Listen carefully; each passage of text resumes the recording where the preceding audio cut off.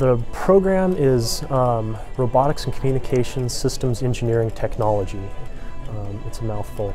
The program is basically a very in-depth electronics program. We do all of the basic electronics, basic circuits, AC, DC, and then just expand from there onto it. So then we'll do all of wireless communications, so radios, talking with satellites.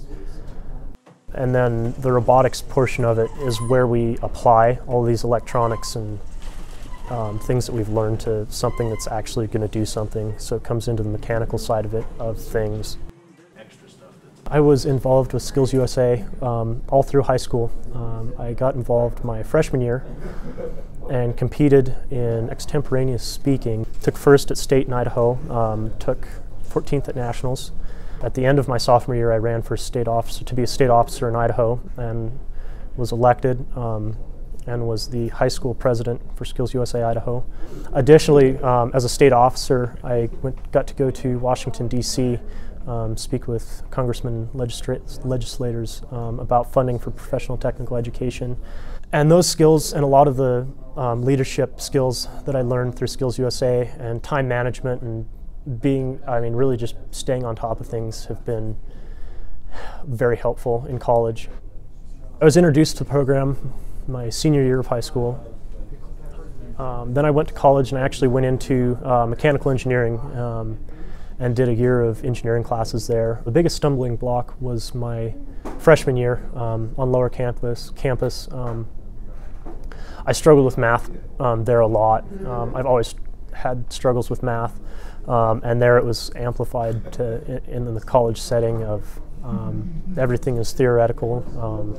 There's not much instructor contact. It was not a good fit, and that was discouraging. But after a year there, I kind of reevaluated and decided this would be a better fit. Math is still a very big part of what we do here. It's most of what we do here, but like now, you can actually see where it applies and why it works. And that's the biggest one for me is seeing why this works. This program, just because I had seen it in high school, obviously it was here in town, but more than that,